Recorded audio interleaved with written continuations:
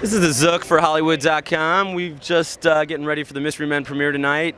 Just seen everybody who showed up, all the celebrities, and it's been a mild turnout tonight at the Mystery Men premiere.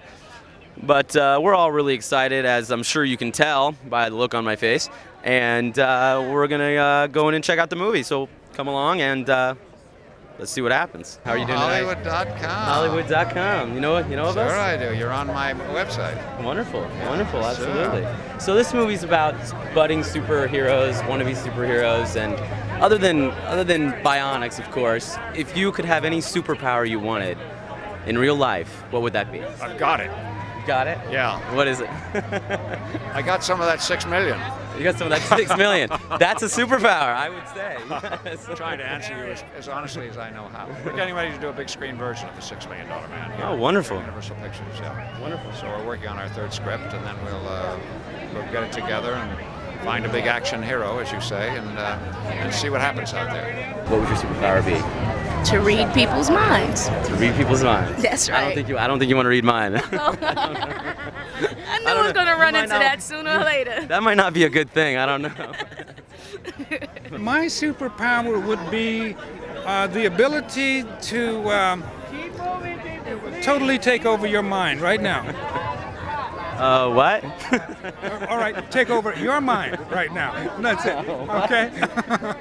Well, what I would do is I put change in the meters for everybody. You know? Right on, right on.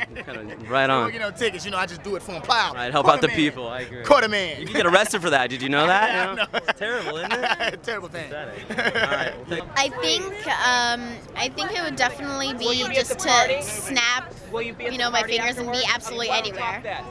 Oh, that's good. Yeah, you save a lot of money on like plane fare. Exactly. I think you got to go invisible. I mean, I don't think that's crazy of me either. I think if you got your choice, you go invisible. You show up for work. They don't even know if you're working, if you know what I mean. That's a no-lose situation. So I think that's... Thank you. When I was a kid, Ultraman. Come on, you kidding? Oh, that's hard, man. I mean, I love a lot of...